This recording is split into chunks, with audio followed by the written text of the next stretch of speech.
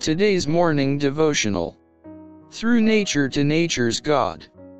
But as it is written, eye hath not seen, nor ear heard, neither have entered into the heart of man, the things which God hath prepared for them that love him.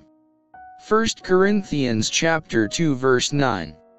If our hearts were softened and subdued with the love of God, they would be open to discern his mercy and loving kindness, as expressed to us in every shrub and in the profusion of blooming flowers which meet our eye in God's world.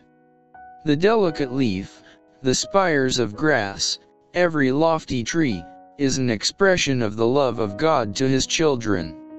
They tell us that God is a lover of the beautiful. He speaks to us from nature's book, that he delights in the perfection of beauty of character. He would have us look up through nature to nature's God, and would have our hearts drawn out in love and affection to him as we view his created works. God designs that the scenes of nature should influence the children of God to delight in the pure, simple, quiet beauty with which our Father adorns our earthly home. Jesus tells us that the mightiest king that ever swayed a scepter could not compare in gorgeous array to the simple flowers that God has clothed with loveliness. We must be preparing for the white robe of character, in order that we may pass within the pearly gates of the city of God to a heaven of bliss.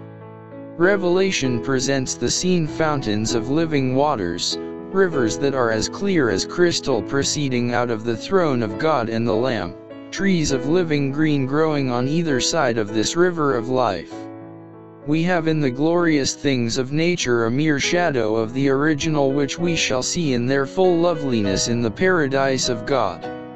Let us learn the precious lesson which God designed we should. He who careth for the simple flowers in their season, will he not much more care for you whom he has created in his own image?